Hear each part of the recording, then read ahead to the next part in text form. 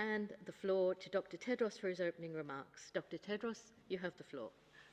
Because of air pollution, the simple act of breathing contributes to 7 million deaths a year. Almost everyone around the world is exposed to unhealthy levels of air pollution. Inhaling dirty air increases the risk of respiratory diseases like pneumonia, asthma, and chronic obstructive pulmonary disease, and increases the risk of severe COVID-19. It's also a major cause of other noncommunicable diseases like ischemic heart disease, stroke, and cancers. Air pollution is a health threat in all countries, but especially for vulnerable groups in low and middle-income countries with poor air quality due to urbanization and rapid economic development, and air pollution in the home caused by cooking, heating, and lighting. Historical event, the launch of our WHO Global Air Quality Guidelines. Today, we're proud to launch the updated WHO Global Air Quality Guidelines, which provide clear evidence of the damage air pollution inflicts on human health. Since the last update in 2005, a substantial new body of evidence has accumulated, further demonstrating the degree to which air pollution affects all parts of the body, from the brain to a growing baby in a mother's womb, at even lower concentrations than previously observed.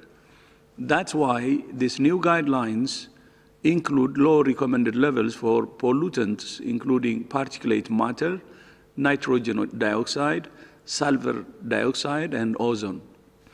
These new guidelines will have major implications for public health. They provide a practical tool for improving air quality around the world and a robust evidence base for developing national and local air quality standards. Dr. Hans Kluge, the WHO Regional Director for Europe. The last time WHO published air quality guidelines was in 2006. In the 15 years since, there has been a substantial increase in evidence of how and to what degree air pollution affects different aspects of human health. For that reason, and after a thorough systematic review of this accumulated evidence, almost all the updated guidelines levels are now lower than they were 15 years ago. We know that for many countries, this places the bar even higher than before. However, these guidelines also provide interim targets to support a stepwise progress towards their achievement, and thus a gradual yet measurable public health benefit. The Guideline Development Group responsible for reviewing the evidence and developing this.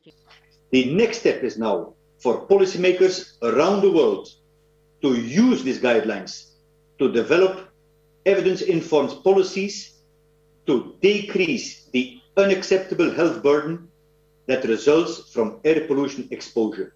What sort of action should leaders be taking at COP26? WHO is preparing a very big report to be presented at the COP26 to strengthen the importance of having more action on mitigating the causes of climate change, because those mitigation of the, interventions will have enormous health benefits. And most of the health benefits of mitigating the causes of climate change will come in the sense that they will reduce the levels of air pollution, and by doing so, you can imagine the incredible number of lives we will save. Thank you very much, Dr. Nera. I'm just checking with Euro if they wish to come in. If we want to reduce the levels of air pollution globally, one of the key questions is related to the energy sector. So we need to, as the call by launching today this updated air quality guideline is very much about accelerating this healthy energy transition that is very much needed, moving to renewable and clean sources of energy, because this will have a very positive impact on reducing the greenhouse gases emissions and therefore tackling the causes of climate change and reducing air pollution. And both are critical pillars of our health.